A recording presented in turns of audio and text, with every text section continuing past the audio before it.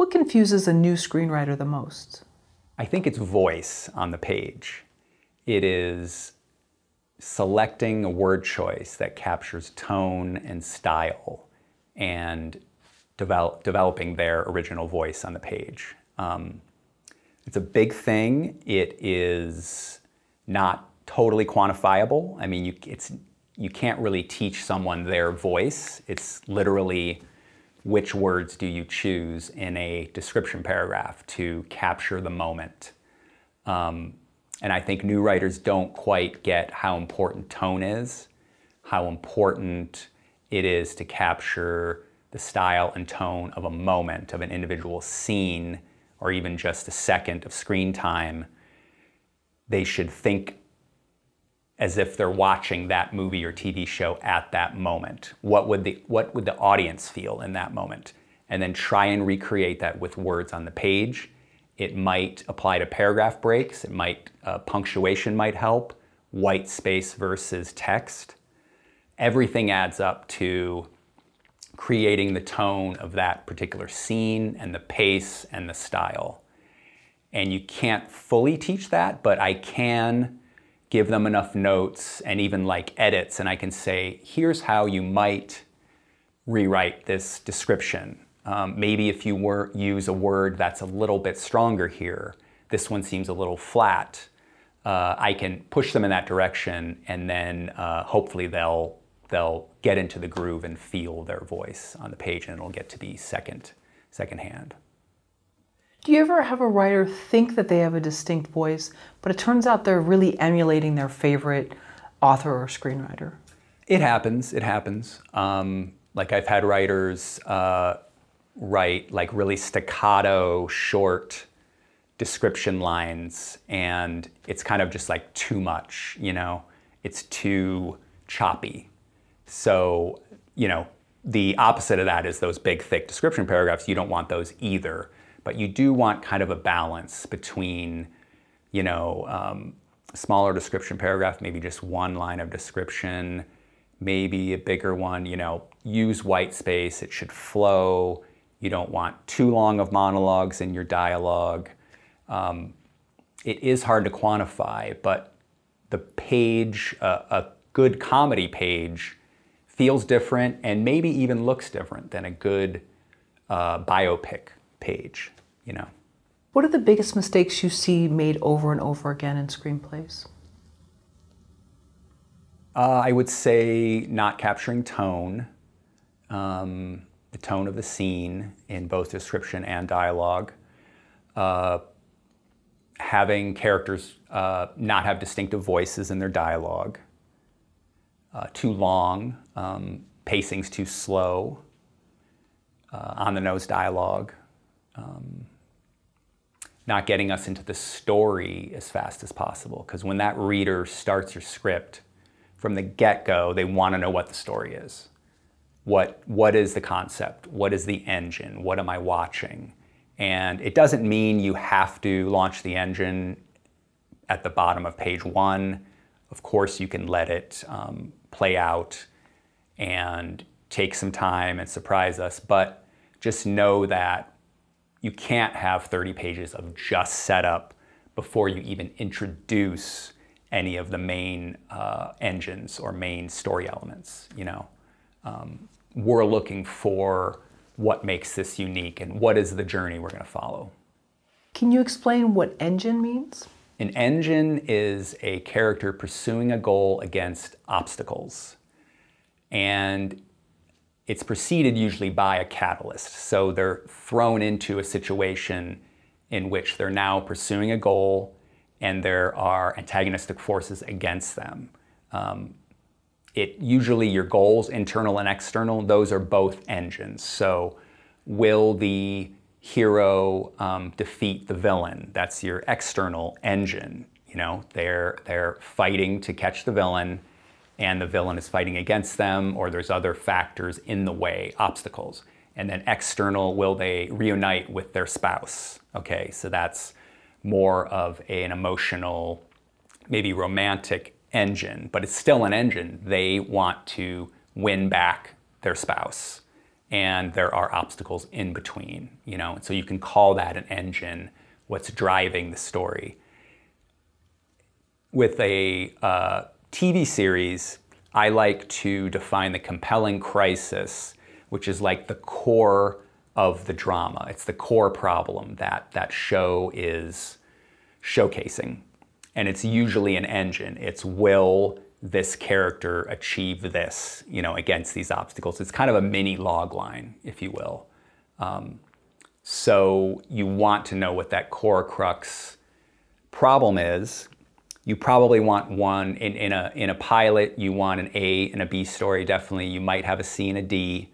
You probably don't want to have, you know, also an E, F, G, H, I, J story. You don't want to have too many engines going, unless it's a multi-character piece like White Lotus, like the White Lotus.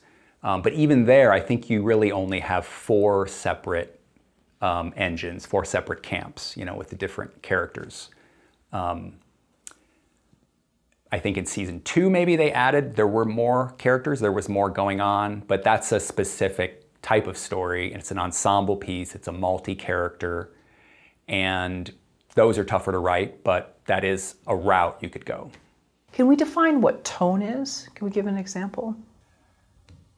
Tone in screenplays is really word choice to create the feeling of a scene. And it's hard to quantify because there's, you know, a billion words you could use to capture a certain scene, and that's really the special sauce that the writer brings. What words, punctuation, black versus white space on the page are they going to use to capture that tone? But if you think of, I mean, so something like Get Out, which has a creepy, scary tone, that's probably going to look different on the page than, you know, As Good as It Gets. And it's hard, it depends on the example, of course, but I'm always trying to help my writers with the tone on the page, just saying, you know, if this is horror, should we be scared right now? Should we not? And sometimes with newer writers, it's hard to tell, you know.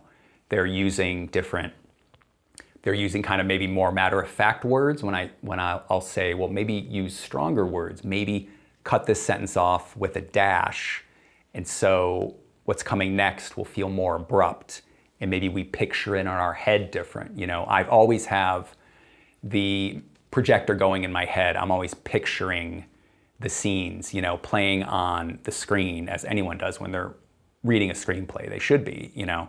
You're picturing the movie or the TV show that's playing out. So you want them to picture it as close as possible to your version of the movie, you know.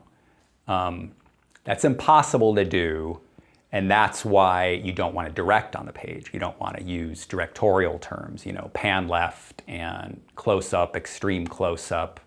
You don't want to write like the director, like write camera references, because really you can't explain how a scene looks or how a shot looks. You know, you couldn't really, if I explained a shot of a desert, it doesn't mean you would think of it exactly like it appeared in Lawrence of Arabia.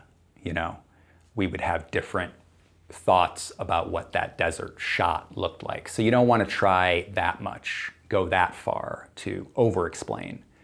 But word choice is really, really important, and tone and feeling. Spielberg always said, when he's listening to a pitch, he says, what is the audience feeling now? You know, so I want to know how it would feel if I was the audience member of this script I'm reading. So if I'm reading a script, let's say for the Swingers, and I don't really know the movie, versus The Hangover, the two tones are definitely going to, even though there's like a similarity with some of it, not totally, but there's going to be an obvious difference in this tone if it really works. I'm going to feel a different... There should be, yeah. I mean, those are both comedies, so maybe those are a little close, but if you look at Coen Brothers scripts, No Country for Old Men has some really interesting kind of literary text.